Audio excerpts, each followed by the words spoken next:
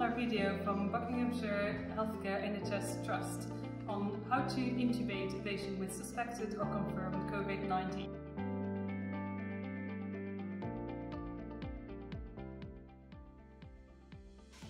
So before we start, we're going to go through our checklist before we enter the room to make sure everything is ready. We want to make sure we've got the correct patient and that this patient is indeed for intubation. Do we have the correct patient? Yes, we do. Do we definitely need to intubate this patient? We do. Perfect. Because this patient is suspected or confirmed coronavirus, we will need to make sure that we have strict COVID-19 appropriate PPE, which we'll put on before we enter the room.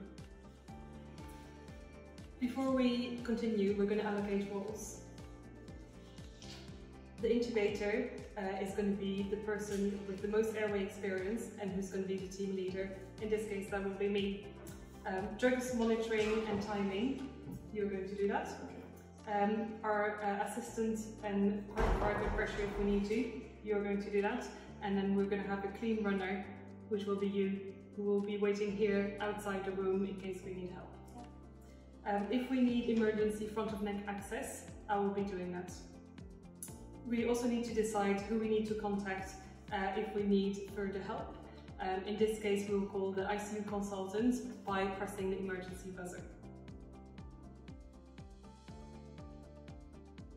Alright, so before we're going to go into the room to intubate this patient, we need to check that we have all the kits that we need. So I'm going to go through the checklist for our equipment. The first thing we need is a bag mask, valve, or maybe some C. So we've got a water circuit here. We've got inline suction ready, and we've got an HME filter. Okay, we need a endotracheal tube clamp, which is here, and then we will set up our ventilatory circuit so that the suction and the HME filters are connected in the right order. The next thing we need is our Goodell airway, which are underneath the trolley. We need working suction, so we've got this one, and then inside we've got the Yankauer suction ready. We have our video laryngoscope, which is here. We have a bougie and stylet, which is attached to our trolley. We have 2 tubes of different sizes, ties, and a syringe to inflate the endotracheal tube cup. We have eye gels of different sizes in case we are unable to intubate, and we have an emergency front of neck access kit ready just outside the door in case we need to go to plan D.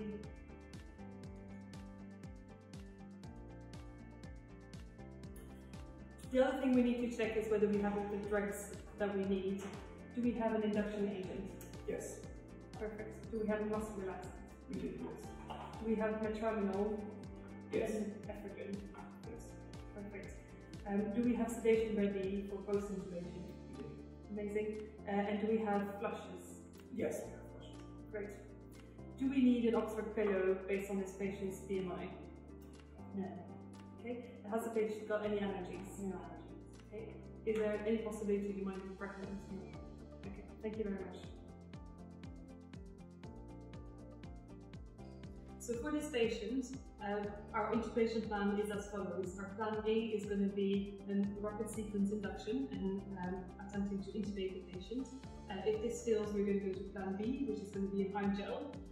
Plan C is going to be two-handed, two-person bag mask ventilation, but we will try and avoid that because of the risk of aerosolization. And our plan D is going to be our emergency front of neck access using scalpel, bougie, and ET tube. Are we all happy with that? Yes. Does any of you have any concerns? Alright, let's don our PPE and intubate this patient. I'm now going to assemble the ventilatory circuit for a patient with suspected COVID-19. The first thing I need is a face mask, which needs the ankle piece. Next to the face mask, I'm going to put the inline suction, making sure that I assemble it in the right direction so that the suction goes towards the patient. On the other angle, I'm going to put the HME filter in this manner. Behind the HME filter, I'm going to attach the capnography in this way, and after the capnography I'm going to attach our Maple C circuit.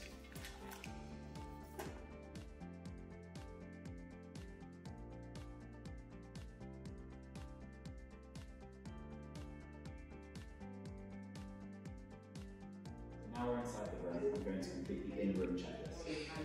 To finish our airway assessment, we need to identify the cricothyroid membrane first. So I'm going to have a feel of the neck. Alright, I'm happy I can identify the cricothyroid membrane. Have we applied all monitoring? We have. Have we got a ventilator set up correctly? We have the ventilator set up. Have we got end-tidal CO2 capnography on the machine side of the HME? Yes, we do. And we got inline suctioning on the patient side of the HME? Yes. Have we got working IV access? We do, and I've checked it and it's working. Have we optimised the patient's position? Yes, I'm happy with the patient's position. Have we got a working SATS probe? We do. And have we got ECG working? Yes. And is the blood pressure working and cycling? That's right. Have we aspirated to the NG tube? Yes, we have. So that completes that part of the checklist. Now we're going to pre-oxygenate for 3 minutes without handling to avoid the risk of aerosolization.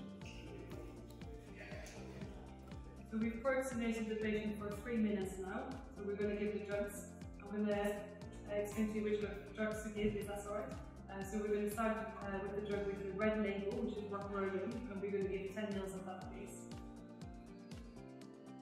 Okay. The next drug is going to be the ketamine, which is the one with the yellow label, so 10 ml of that too, please.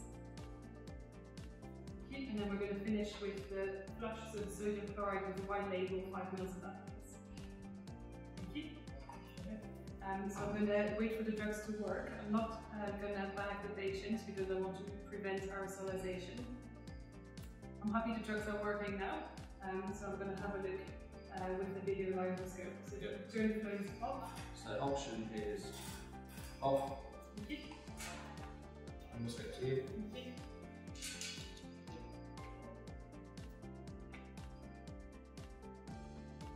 Grade 1 view. Okay.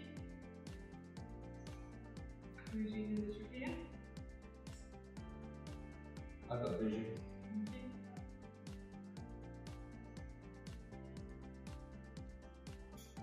Breathing.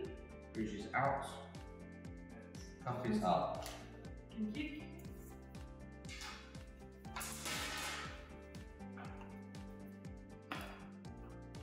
Now we're going to connect directly on the inline suction. Can you turn the fluid back on? Oxygen is on.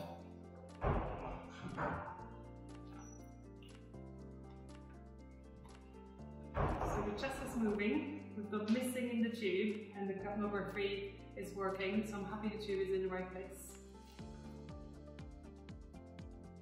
So have we checked CO2 and chest movement? Yes, And have we secured the endotracheal tube? we're all do that now. So now we're going to transfer onto the ventilator. We need to clamp the ETT and place the ventilator on standby during any disconnection. Ensure that all connections are secure before we do this. So, do you mind doing that down? So ventilators off currently. So you have the clamp. Yep.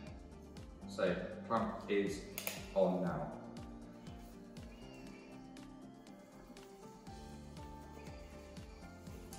Ventilator is connected. I'm going to undo the button. Ventilator is on. Finally, we need to insert an NG tube and send off viral swabs